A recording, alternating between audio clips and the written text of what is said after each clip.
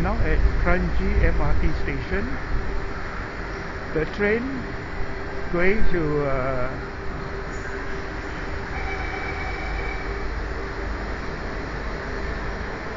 to Woodlands will be leaving soon. The other train will be going to Jurong East. It's now leaving.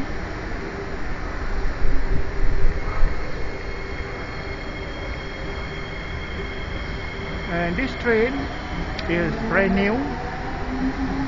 It was commissioned only last year, probably late last year.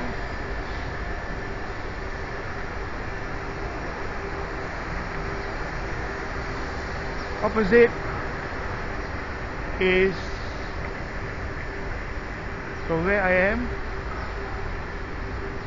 You can find the race course. Let me check my bearing. It's not here, but probably the race course is on this side, hidden by the trees.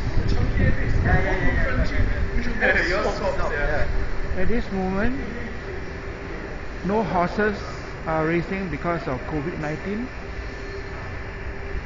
But eventually, perhaps maybe in the middle of this year, when Singapore is cleared of COVID-19, the horses will start racing.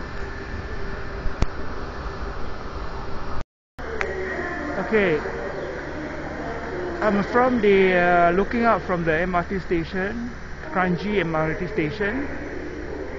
I'm looking at the race course, the building, and there is quite a lot of open ground. This one is just outside the Kranji MRT station, and there's a lot of space, big space, because when they first built this MRT station, the Kranji race course was already in operation, and it was anticipated that this station would handle thousands of spectators, especially those going to the race track.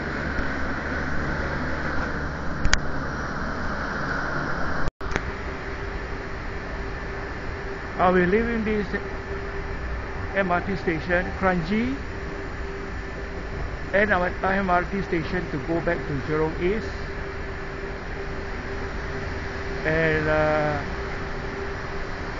this MRT station is quite long and very spacious, and I can see the floodlights.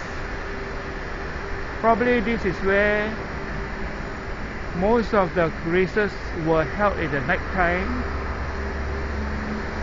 and the flashlight, the stand, sometimes when it switch on, it can be very bright. It will lit up the racetrack. There's a lot of open ground. As usual, if you want me to produce more video on our MRT system in Singapore, please subscribe so that you will be informed of video that I will produce in the future. If you like the video, please click and hit the notification bell to be informed of future video. If you need more information on the area around the MRT station, like the buses, the taxi, or the shops,